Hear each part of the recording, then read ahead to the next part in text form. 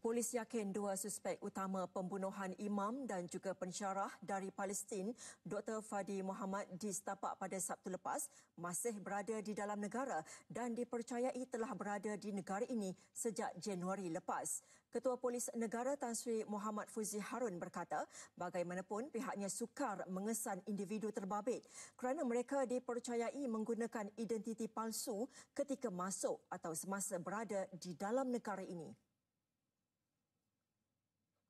Kita telah dapat mengesan gambar suspek sebenar seperti mana yang saya tunjukkan ini.